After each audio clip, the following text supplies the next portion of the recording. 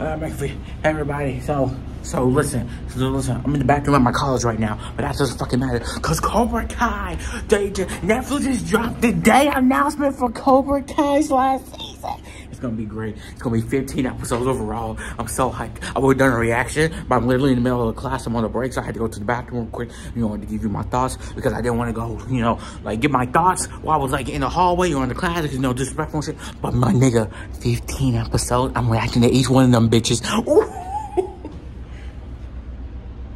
I'm so hyped. Also, love my bucket.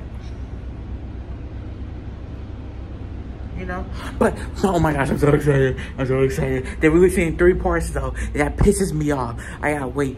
The first part is July, the second's in November, and the third's in 2025. And you know what? I fucking hate that. But you know what? Maybe it'll sync up with the Karate Kid movie coming out next year. Oh, ah!